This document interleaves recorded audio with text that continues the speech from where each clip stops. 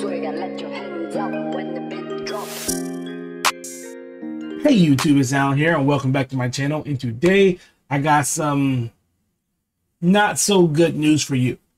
And this news comes in a form of Ezra Miller making the news again. And not for anything good. He ain't making for his movies, he ain't making for Fantastic Beasts, which is coming out this month, and he hasn't made the news for his new Flash movie, which is coming out later on, I want to say in November, right? But instead, he made the news because he was arrested again. Yep, he was arrested again. And for some reason, I feel like this dude cannot stay out of trouble to save his life. But I do have the article here that I want to read to you to give you a little more context of what he got in trouble for, right? So this article was brought to us by Variety. So with that down and out the way, let me get into reading this article. All right, here we go. According to the Post, by Hawaii County Police Department, officers respond to a report of a disorderly bar patron on Sunday evening at 11:30 p.m. Police determined that the agitator has become unruly while other patrons sung karaoke and had begun yelling obscenities. Miller then grabbed the microphone from a 23-year-old woman singing karaoke and later lunged at a 32-year-old man playing darts. Now, let that sink in for a minute. Let that sink in. This dude, once again, is caught up in a form of controversy. But this really pisses me off. This pisses me off because when you see this dude, he has all these opportunities. He has all these movies coming down the pipeline. He has all these things he has to prepare for. But for some reason, he cannot stay out of trouble. Because if you don't remember, a few years back, he got in trouble, I want to say somewhere in Europe, for chokeslamming some woman at a freaking bar. And now he's out here in Hawaii doing pretty much the same thing.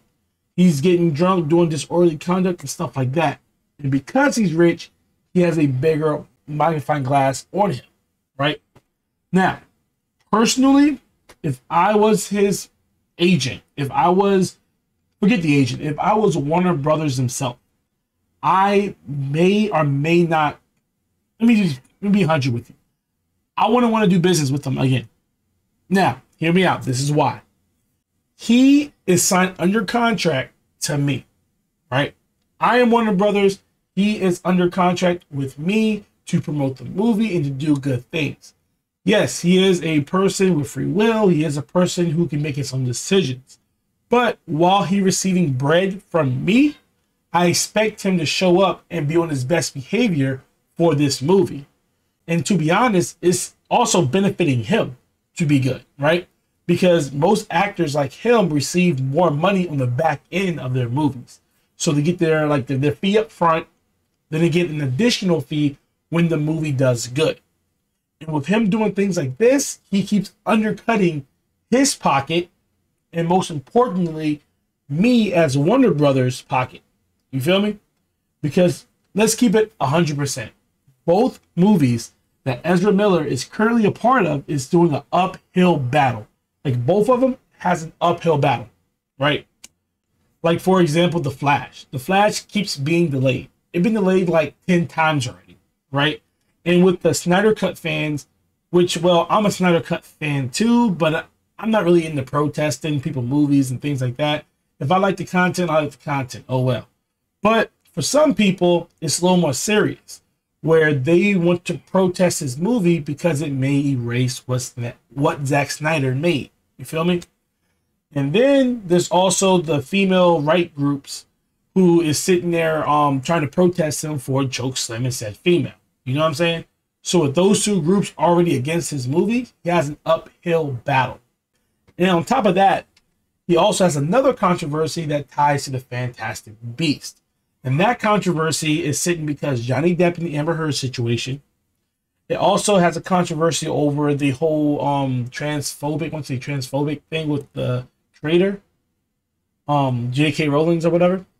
Also have another controversy, which is Ezra Miller's entire life. And then we have another controversy with him recasting Johnny Depp. You know what I'm saying?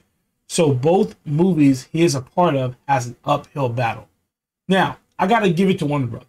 Because Warner Brothers is showing extreme restraints with this actor. Because if they was Disney, Disney would have been cut them off. Disney will cut you off if they even have a slight feeling that you might cause controversy. Shoot, Disney will fire you before they even realize if a controversy took place. You know what I'm saying? But Warner Brothers will work with them. But I gotta say, I feel like Warner Brothers as a company can only take so much. You know what I'm saying? They can only compromise so much with their talent. And with this new merger coming on with Discovery Plus, who knows what can happen in the future. So with Ezra Miller doing all these things, I feel like he is shooting himself in the foot, shooting Warner Brothers in the foot, and missing out on a bag of money that he can definitely benefit from. You know what I'm saying? Like, we all can benefit from money, and I'm not going to do anything to tarnish that. But anyway, he decided to do what he did. Once again, a controversy. Will I watch the movie? Yes, I will watch both movies. I'm going to watch The Flash. I'm going to watch Fantastic Beasts. Why? Because I'm into Harry Potter. Thought it was a pretty good story. And I'm into comics, as you can probably tell. You know what I'm saying? So I'm watching both movies. But as for other people, I can understand if they choose not to. So in the comment section down below, let me know what you think about this topic. Let me know if you think Ezra Miller deserved to be in more movies or if they should just cut him loose. You know what I'm saying? Now, in the comment section down below, sound off and let me know what you think will happen to Ezra Miller in the situation. And do the 3 great things. Like, comment, and subscribe. Peace. This man cannot stay out of trouble to save his life.